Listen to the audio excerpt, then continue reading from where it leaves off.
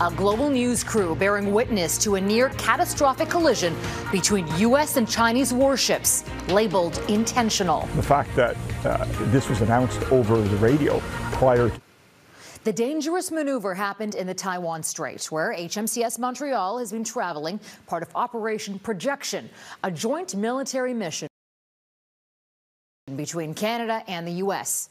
Our camera captured this Chinese warship picking up speed before cutting in front and nearly colliding with the bridge wing of the U.S. destroyer.